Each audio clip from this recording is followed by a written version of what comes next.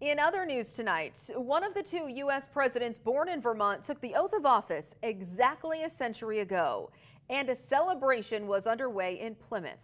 Fox 44's Mike Hoey was at the President Calvin Coolidge State Historic Site earlier today. John Calvin Coolidge Jr. is the only U.S. president to date to have been sworn in by his own father. It happened right here at John Sr.'s homestead in Plymouth, and there was a reenactment of it Thursday afternoon. It increases the value of everybody's property. I, Calvin Coolidge, do solemnly swear.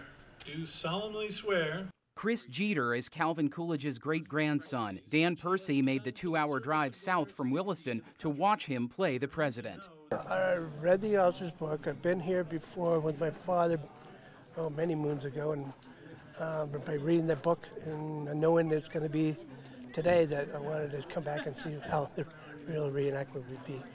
Coolidge spent his adult life not far from there in Northampton, Massachusetts, but the vice president was visiting his father in Plymouth when President Warren Harding died on the West Coast. Colonel Coolidge was awakened around midnight when Winfred Perkins came up from Bridgewater, which was where the nearest telegraph office was, with the information about President Harding's death out in San Francisco.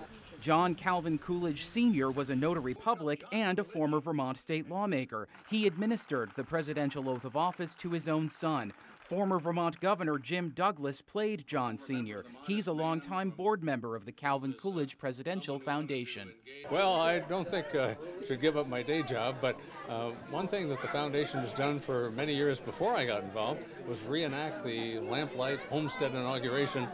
Dan Percy wanted to visit at least 2 other locations nearby while he was in Plymouth. I want to go up and see the Sugarwoods and go and pay my tribute to his gravesite. And for you night owls out there, there was another reenactment at 2:47 Thursday morning. That was exactly 100 years to the minute after President Coolidge was sworn in. Mike Hoey, Fox 44 News, Plymouth.